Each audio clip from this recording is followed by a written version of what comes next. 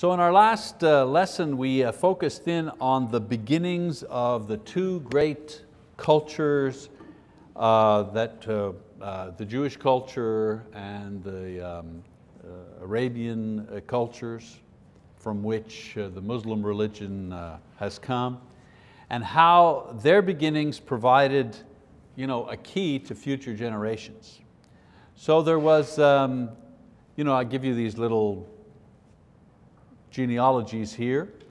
On the side of Hagar, right, who was Sarah's maid, Hagar, who was Sarah's slave or maid, had a child first with Abraham in order to try to fulfill God's promise through natural means. If we remember correctly, Sarah's getting older, she figures we're supposed to have a son, maybe God wants us to do it the way that our society seems to do this, by if the wife cannot have a child, then the concubine has a child, instead of the wife, still belongs to that family. So they go ahead and do that. Her son is Ishmael, and from him came the 12 tribes that eventually formed the Arab nations.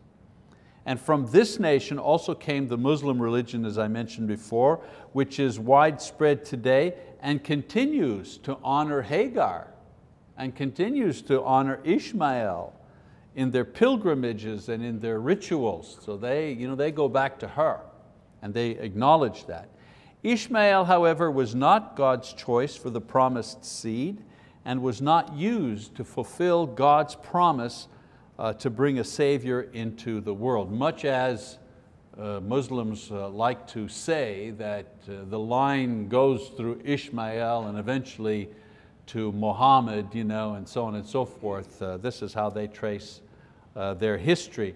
But the problem there is that there is no fulfilled promise, no fulfilled prophecy in their writings and in their histories. There's no there are no miracles. There are fables, someone going to heaven on the winged horse and so on and so forth, those type of things, you know what I'm saying?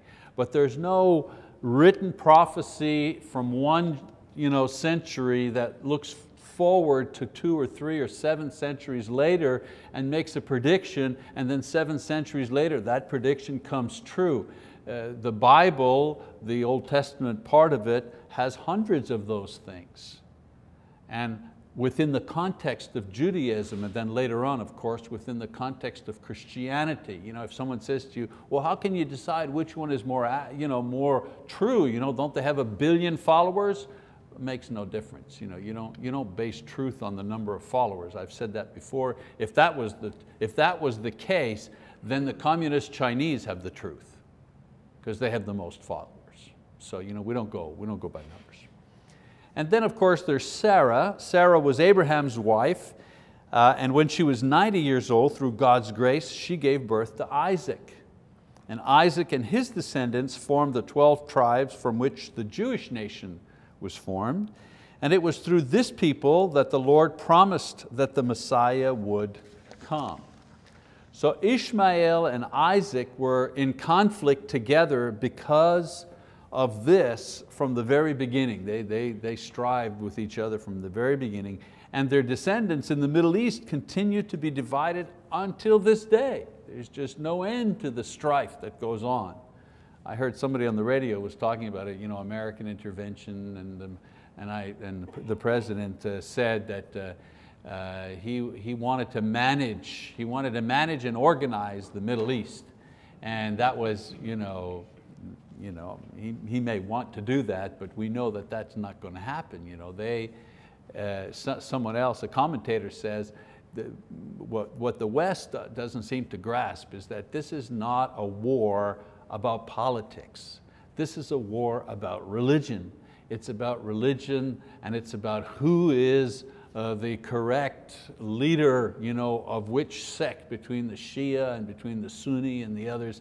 This war, this fight has been going on for centuries and has only been kind of clamped down because many of these countries were ruled by dictators and very strong people who could keep the people apart. But the moment we had a, quote, general election and we introduced, quote, democracy, we see the result of that. They go back to the war that they've been fighting for centuries. I'm not making a political statement here, I'm just saying we see from the Bible, from the very beginning, that they have been at war with each other and continue to do so even to this day. We also see how Hagar and Sarah were types. You know what I'm talking about when I say a type, right? Remember that? A preview, if you wish, of something that's going to happen in the future.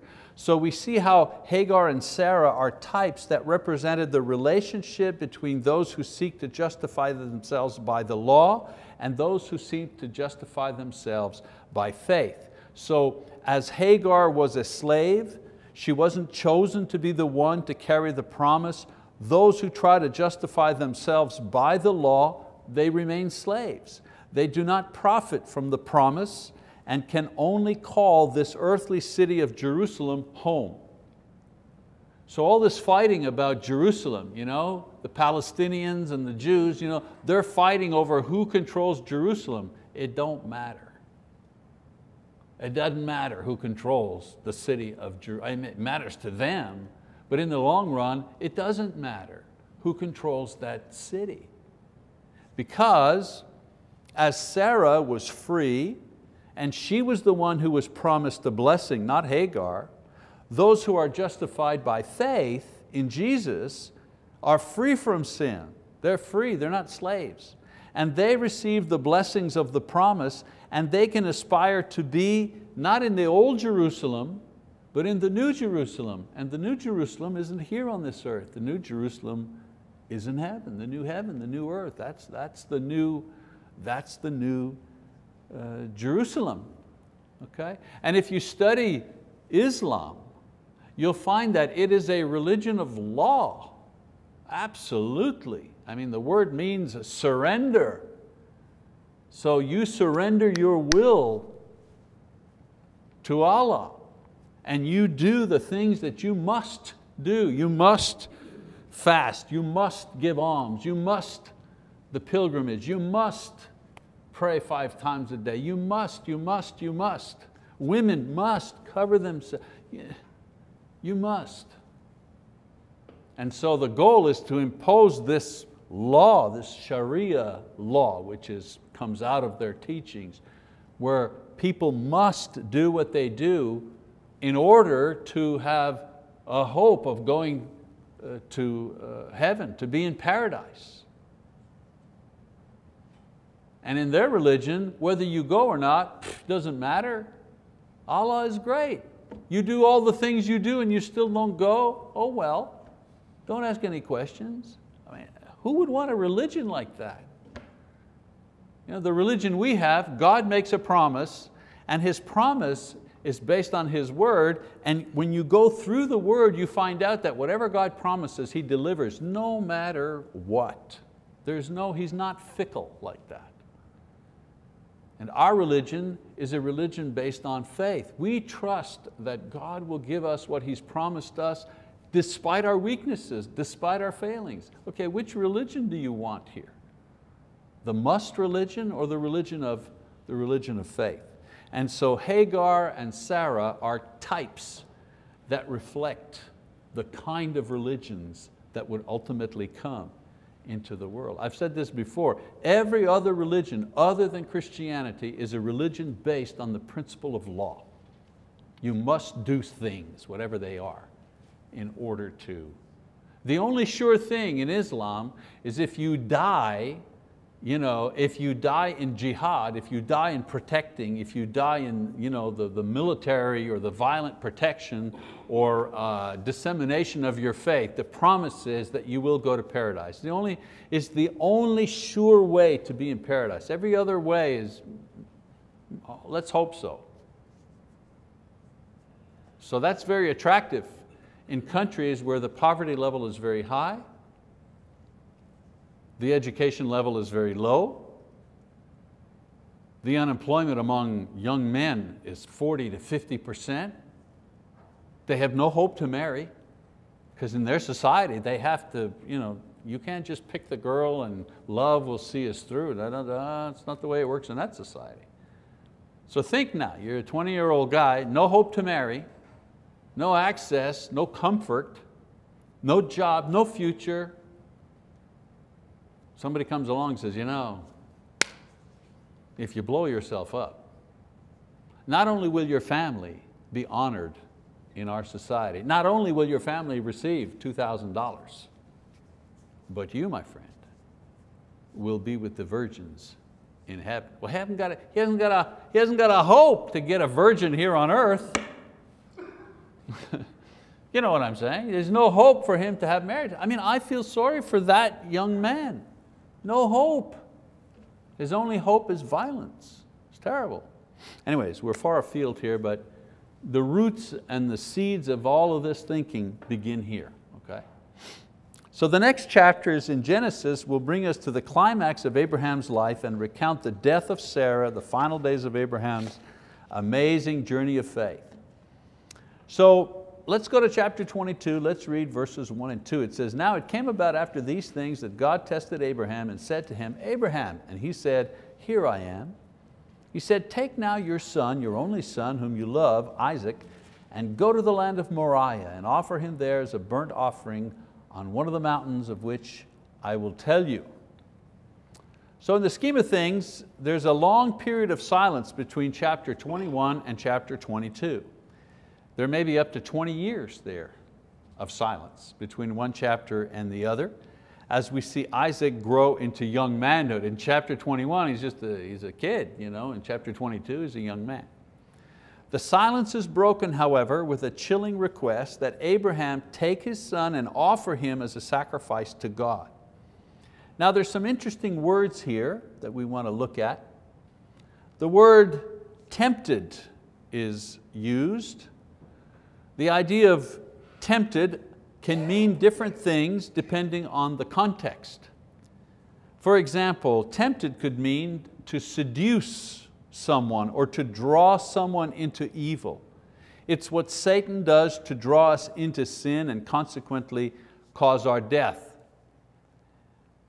And so temptation can be an allurement to something that's weak, an allurement that's weak within us, an allurement to do something that's wrong but that will give us great pleasure, so on and so forth. And then there's another meaning to the word, and that is to test. Not to seduce, but to test or to try in order to determine the worth of something. It's what engineers do to demonstrate the efficiency or the quality of a product or construction. Quality control, anybody who's worked in a factory for a big company, quality control. If you manufacture a product, it eventually goes through quality control because whatever it is, it has standards, and the people in quality control test it to make sure that it adheres to the standards of the company or the government, and so on and so forth. So to test from godly perspective is what God does to demonstrate to us or to the world that the quality or the strength of our faith and the quality and the strength of our character is acceptable.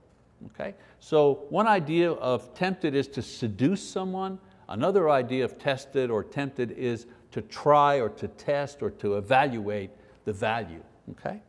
So Jesus, for example, was tested by God. His faith was examined through trials and through sufferings to demonstrate to others the quality of His character and the quality of His faith. So when it says He was brought out to the desert to be tested, it doesn't mean He was brought out there to be seduced. Okay? There was no sin in Him. There's nothing in Him that Satan could appeal to for seduction purposes. But He was tested. He was examined to see how his faith was. And so now Abraham is now being tested in the same way, not seduced, tested, examined. Well, you take a diamond, you hold it up to the light, you examine it for color and clarity and so on and so forth. So Abraham is now being tested in order to show the quality of his faith developed through a lifelong relationship with God. And so God wants to test, wants to show the quality of his faith to himself, to Abraham, to confirm to himself that he is a man of faith, to show the quality of his faith to the nations around him as a witness, and also to show the quality of his faith to future generations. Us, for example, he's a type. He is a type for a man with faith. He is a type that projects to us even today. Another word used is love. The first time that this word is used in the Bible is here.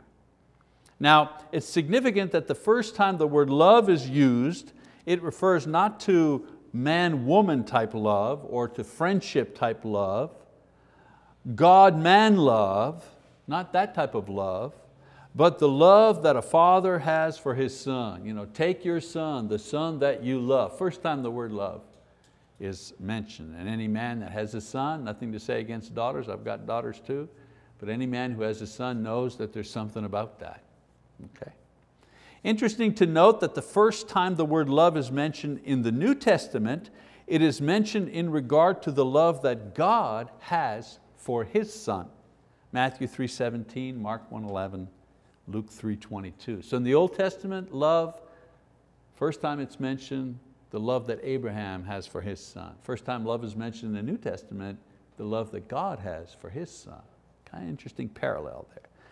And so the first time it's mentioned in the 4th Gospel of John, for example, it refers to the love that God has for us as our Father and we as His children. So this primary mention and teaching on love in the Bible demonstrates the essence of that love, God's love that exists in the Godhead, God's love extended to man. Now man's love for God and for man comes only after this. In other words, before a man loves God, God has loved man. That's the point I'm trying to make here. All right, so let's take a look at verse 3. It says, so Abraham rose early in the morning and saddled his donkey and took 2 of his young men with him and Isaac his son. And he split wood for the burnt offering and arose and went to the place of which God had told him. On the 3rd day, Abraham raised his eyes and saw the place from a distance. Abraham said to his young men, stay here with the donkey, and I and the lad will go over there, and we will worship and return to you. Abraham took the wood of the burnt offering and laid it on Isaac his son, and he took in his hand the fire and the knife, so the 2 of them walked on together. Isaac spoke to Abraham his father and said, my father, and he said, here I am, my son. And he said, behold the fire and the wood, but where is the lamb for the burnt offering? And Abraham said, God will provide for Himself the lamb for the burnt offering, my son. So the 2 of them walked on together. So we see Abraham, Isaac, 2 servants leave to go to Mount Moriah. Again, a passage that contains a wealth of type imagery of Jesus and His sacrifice. So Abraham is promised that through his seed, the Savior will come. And in this scene, God makes him act out, as it were, the very thing that the promise offered, salvation through the death, burial, and resurrection of Jesus Christ. Now, Abraham didn't know this. We only see this through hindsight as we look at this particular scene. I want you to note that Abraham is willing to obey God's will and does not hesitate, even leaving early the next day. Imagine if somebody asked you to go out and sacrifice your son, would you set the alarm for real early? I might dawdle over coffee, you know what I'm saying? Isaac and 2 slaves go along. They arrive at the place on the 3rd day. Think now, on the 3rd day. So this represents the 3 days that Jesus spent in the tomb. And somebody will say, well, what do you mean? I mean, Isaac wasn't dead, but he was as good as dead. Because the minute Abraham said, let's go to the mountain, you know he's going to do it. So Isaac is as good as dead the moment they leave on the way to the mountain. Isaac already dead, the moment that God asks Abraham to sacrifice, and Abraham agrees, good as done. So he was as good as dead for 3 days before they arrived at the place of sacrifice. The servants are left behind and Isaac willingly goes with his father. There's no hesitation here as well. He is a willing sacrifice. I want you to note also that Abraham says to the servants that they both will return. He doesn't say, I'll be back. He said, we'll be back. Now he's intending to kill him. But he says to the servants, we'll both be back. And it's here that we see the great faith of Abraham. He is fully intending to sacrifice His Son. He is fully intending to return with Him alive. How do we answer that? Well, we go to Hebrews 11, verse 17 to 19. It says, by faith Abraham, when he was tested, notice the word tested, offered up Isaac. And he who had received the promises was offering up his only begotten son, his only son. All the promises circled around him. In other words, remember now, Abraham at the point that he was at, culturally, socially, theologically, he didn't understand about eternal life. I come back as myself and I'll be myself in heaven. He didn't understand that. He understood that he would come back, like he would live on through his son. And the promise that he would have, his descendants would be like the stars. For him, wow, I will not only live through my son, but there's going to be countless generations that come after me. For him, that's about the maximum of eternal life that he could think of. Okay? He didn't have the revelation we have today of what eternal life is going to be like. So by sacrificing his son, okay, he's also sacrificing his own hope, if you wish, to live on. Okay? And so when he says they both will return, that's unusual. So it says here, as I read, by faith Abraham, when he was tested, offered up Isaac, and he who had received the promises was offering up his only begotten son. Come on. It was he to whom it was said, in Isaac your descendants shall be called. So there's the promise, right? And for Abraham, that was like eternal life. He considered that God is able to raise people even from the dead, from which he also received him back as a type. And so Hebrews describes Abraham's faith as reaching the point where his only conclusion was that God could and would resurrect his son from the dead if necessary to fulfill his promise. That's how far his faith was getting stretched. His faith was getting stretched to a point beyond what he could imagine by himself or hope for himself. It was like God said that I would have a son, there'd be so God cannot lie, I totally believe it, and if God wants me to offer my son, then He must be planning on bringing him back to life. It's the only answer, the only conclusion he could come to. He believed that through Isaac many generations would come. He was prepared to offer him a sacrifice, so his only conclusion was that somehow, he didn't understand how, somehow God would give him back his son from death. He didn't know how.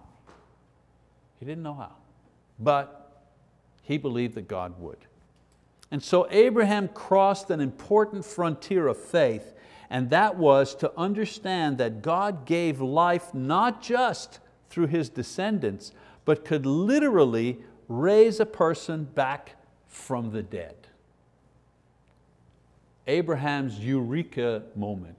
Oh, wow, whoa, I just had a thought that I've never had before. You know what I'm saying? Note also that Isaac carries the wood for sacrifice on his back, just like Jesus carried his own cross on his back, and that Abraham carries the knife, which is the symbol of life and death, just like the Father in heaven had power of life and death over Jesus. Jesus could not have died without God's permission. And also Isaac questions Abraham about the nature of the sacrifice, and Abraham assures him that God will provide, which is what they'll ultimately name the place where this will take place. Mount Moriah means God will provide. God will provide. This place there with Abraham, this place will ultimately become the place where the temple will be built. And the sacrifices will be offered by the priests, a foreshadowing, okay, not only of the sacrificial system of the Jews, but also a further foreshadowing of the sacrifice that Jesus would ultimately make. Today, on that spot, this building there, the Dome of the Rock, the gold dome, the gold for the dome was donated to the Palestinians by the king of Jordan. Not the one that's there now, but his father donated the gold for the dome. This is what stands. I've been inside this building when I was in Jerusalem. It stands exactly where the temple stood, exactly where the Holy of Holies stood. This now stands there. And if you go inside, you have to take off your shoes and that. Nowadays, foreigners can't go inside, they're too sensitive. But when I went, there wasn't as much trouble. Took off my shoes, went inside, and inside, it's just that building, with carpets, people sitting around. There's a railing, there's a big railing, and in the middle, there's this huge rock. I don't mean a boulder, but I mean an outgrowth of rock. And they believe that Muhammad went to heaven on the back of a winged horse from this spot. Nobody saw it, we're just talking. This is what they believe. But this is a very holy site. But the connection with the Bible is, this is Abraham, this is where Abraham was. All right, let's keep going. So in verse 9, it says, then they came to the place of which God had told him, and Abraham built the altar there and arranged the wood and bound his son Isaac and laid him on the altar on top of the wood. Abraham stretched out his hand and took the knife to slay his son. But the angel of the Lord called to him from heaven and said, Abraham, Abraham. And he said, here I am. He said, do not stretch out your hand against the lad and do nothing to him. For now I know that you fear God, since you have not withheld your son, your only son, from me. Then Abraham raised his eyes and looked, and behold, behind him a ram caught in the thicket by his horns. And Abraham went and took the ram and offered him up for a burnt offering in the place of his son. Abraham called the name of that place, the Lord will provide, as it is said to this day, in the mount of the Lord it will be provided. So in this passage, we have several, again, types that project ahead a couple of important ideas. The first type is the sacrifice of Christ. The willingness of both the Father and the Son to do the will of God foreshadows the willingness of the Heavenly Father and Son to offer the sacrifice of Christ. It's the mirror image of what took place in the New Testament. Secondly, it also is a type for vicarious atonement. At the last moment, a ram is substituted for Isaac. Okay? He was as good as dead, but God put a ram in his place. Something had to die because God had commanded it, so the ram takes his place. The idea of substitution, one dying for another, this is introduced here. Someone says, where do we get the idea that this business of vicarious atonement, Jesus dying for us? Who thought that up? Well, God thought that up. But where do we see it in the Bible? We see it from the very beginning in Genesis, where God slays an animal to provide animal skins to cover Adam and Eve. There's the first type right there. Something dies to provide for the shame of man. And here that type is not only repeated, but it's like clarified, okay? Much more clear, all right? Of course, in reality, a ram and not a lamb is offered because the Lamb of God has yet to make an appearance. And then another type, the relationship between faith and works. If a person is considered right with God because he believes and trusts in God, what place does works have in the equation? Someone says that. You keep saying we're saved by faith. Why am I bothering making an effort to being a good person? Well, the answer is in James. James says, you believe that God is one, there's your faith, and you do well. The demons also believe and they shudder. So what's the difference? They also believe. It says, but are you willing to recognize, you foolish fellow, that faith without works is useless? Was not Abraham our father justified by works when he offered up Isaac, his son, on the altar? So a person doesn't produce saving faith through works. A person's faith naturally produces works that demonstrate or justify his faith. It goes the other way around. I don't work to be saved, I believe to be saved. And this faith in me produces all kinds of good works. I am motivated to do what is right because I believe. I don't do what is right in order to save myself. I'm already saved. I do what is right, or I make an attempt at it anyways, okay, because I love the Lord. I am so grateful for what He's done for me. Okay? Abraham's offering of Isaac is a type to demonstrate, and this, my whole lesson comes to this statement here, so if you've drifted, come back to me please, okay? Abraham's offering of Isaac is a type to demonstrate the degree of work a person could actually do if they believed to the degree that Abraham believed. So I ask you, which is harder to do? Tell a mountain to move or to offer up your only beloved son? To me, one thing be as hard as the other. With faith, a person could do either one. That's the point that James is making here. He says, you see that faith was working with his works, and as a result of the works, faith was perfected. And the scripture was fulfilled which says, and Abraham believed God, and it was reckoned to him as righteousness, and he was called the friend of God. You see that a man is justified by works, not by faith alone.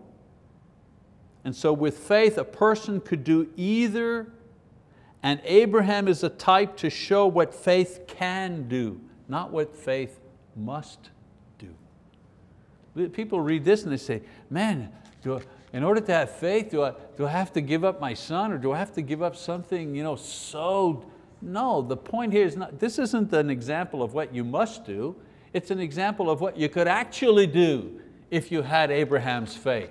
It doesn't say you've got to have Abraham's faith to be saved. It just tells you the amount of things that you could do if you had Abraham's faith. You could even go to that level if you wanted. You could offer your own child and have confidence that God would take care of it. That's the point, okay? So we don't have to do what Abraham did to be saved, but if our faith grows to be as great as his, we could do it if God asked us. And for some, God does ask, right?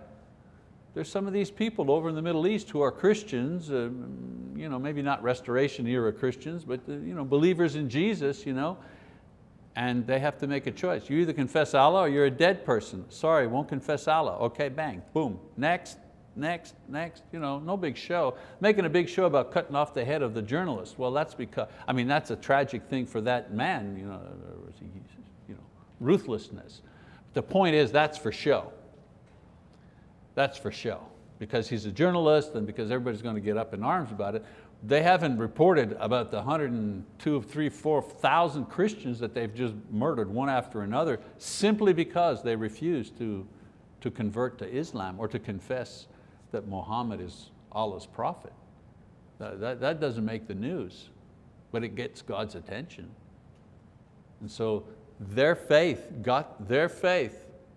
you know what I'm saying? Got them to the point where they could actually give up their lives for their faith. They had that kind of faith. I know one thing, God doesn't ask us what our faith won't permit us to do. He won't ask. Don't ever be afraid of that. So after this experience, God once again, I'm not going to read the next passages here, God once again confirms His promise to bless Abraham with descendants to a great number. He'd been prepared to offer His only son, and in return God swears that his descendants will be like the stars, the sand on the seashore. The end has the same family history of Abraham's family back in the land of Ur.